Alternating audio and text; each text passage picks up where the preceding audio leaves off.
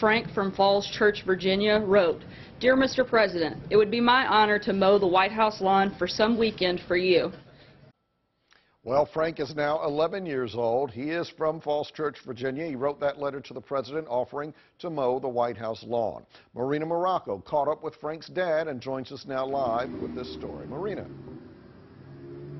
Yeah, and Tony, the White House says that Frank, who actually goes by FX, embodies the enterprising and ambitious spirit of America. And today, on his 11th birthday, they gave him the gift he was wishing for.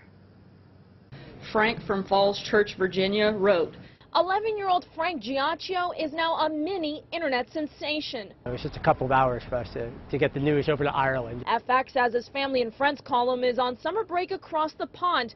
And despite the time difference, Dad says he was eager and excited to watch as his letter was read to the country. "Dear Mr. President, it would be my honor to mow the White House lawn for some weekend for you." Unlike thousands of letters addressed to 1600 Pennsylvania Avenue, his offer to the president made it to the Oval Office. And you're free to pick whatever you want: power mower, push mower, and weed whacker. Dad said he helped his son type up the letter back in the spring. Trump being a business person and, having that background. And so, do you think I could mow his lawn? So you should certainly write and ask, right? The groundskeeper, we've talked to them, and they'd love to show you how the U.S. Park Service maintains the 18 acres of the White House complex, and he'd love to give you the opportunity to cut the grass in the Rose Garden. But FX's dad says, just like his son's business acumen, the letter was the boy's idea. So far, our business is localized to the street, our street.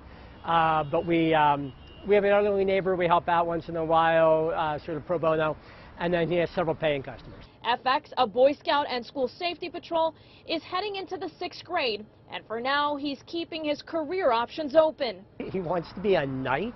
I hope landscaping is something he can fall back into if he doesn't make it into night school. A plan B that could soon be a viable option. And he'll do that with no charge. Sincerely, Frank.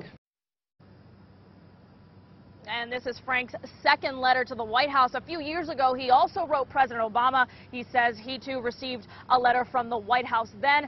As for his impending White House lawn mowing visit, no date has been set just yet. Live tonight in Northwest D.C., Marina Marraco, Fox 5 Local News.